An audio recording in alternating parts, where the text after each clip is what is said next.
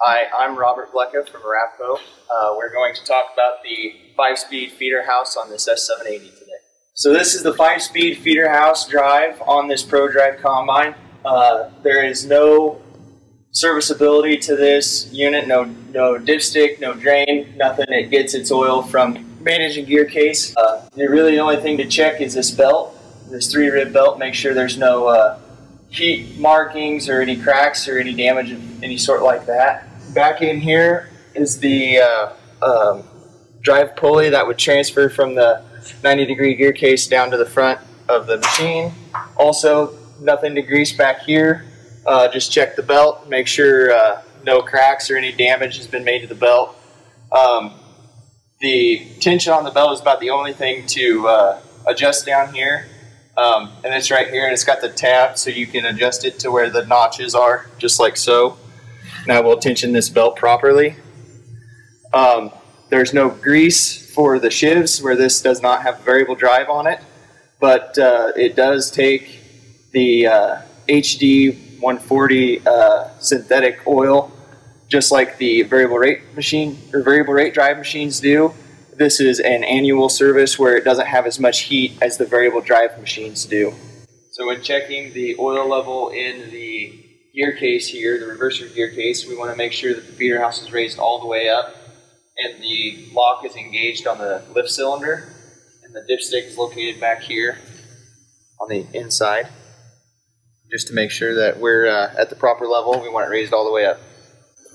So when servicing the reverser, we want to use this HD 460 synthetic gear lube, part number TY26408, and it takes 5 quarts for the gearbox and the cooler underneath here as well.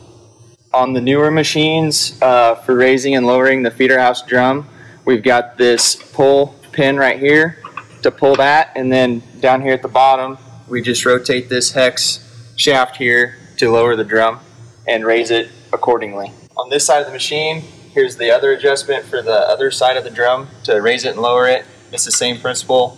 Pull the pin, rotate it. For the feeder house conveyor chain on both sides of the machine, there's a chain adjust. We just adjust this to where the indicator says it's within spec on the washer here. Also, down here we've got the diagram for the chain that shows how much slack and tension we want on it. Our grease zerk back here on the feeder house conveyor slip clutch, which is at 1 pump once a year. Any more than that, you actually lube the clutch and it will slip easier. We've got the rock trap. We want to check this daily, clean it out, make sure we get everything out of it. It's empty just in case we get some rocks or other debris into the machine so it doesn't ruin anything further back.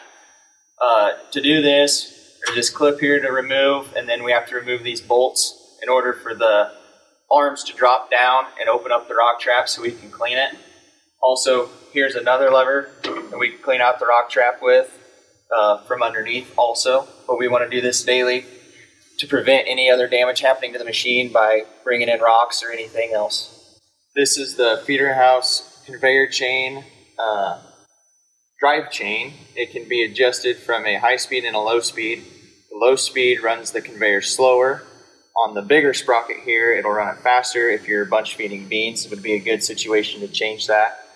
To change that, we want to loosen this idler up down here and move it to this top slot.